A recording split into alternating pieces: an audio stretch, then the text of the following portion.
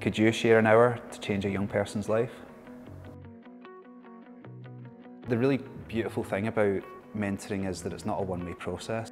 It's not like I just give all this stuff to a young person and I get nothing back. I get lots back from it. Mentoring has allowed me the opportunity to still be involved directly with young people. I work weekly with a young person who shares lots about their life, and for me that allows me to keep elements of the work that I do real as well. Our staff can get a real good personal development from it, so it can support them with their communication skills, their leadership skills. So there's a whole range of sort of development, personal development and career development opportunities through mentoring. The skills they can develop through mentoring young people can actually be transferable to the actual place of work as well. Really over the last 9 months we've been supporting my mentee to get to a position where he feels confident about going off to college after school. I think it's been really important though that the last 9 months for us, it's not just been about that, it's been about having a bit of fun as well. At heart it's,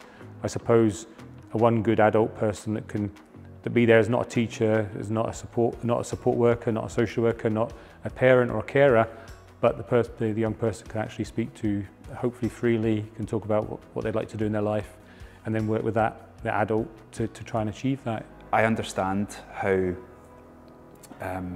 daunting it feels to sort of have an extra commitment when time is already stretched and resources are already stretched and everyone's really, really stressed. The benefit of going and having an hour and actually not thinking about work and thinking about focusing on this young person and having a really good reciprocal conversation where you get to learn about them and learn new interesting things. My mentee told me a few weeks ago that I'm one of only a handful of people in the world that he trusts. That's so cool.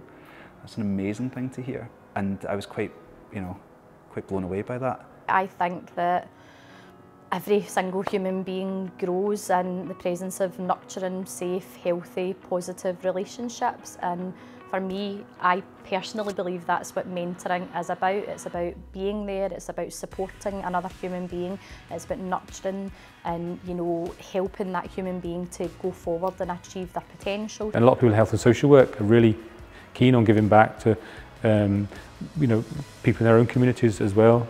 So I think that's really important because they work in health and social care for a reason, because they like to improve people's lives. And I think this is just another way of doing that within their working life that they might not have thought about, and here's some opportunities to do that.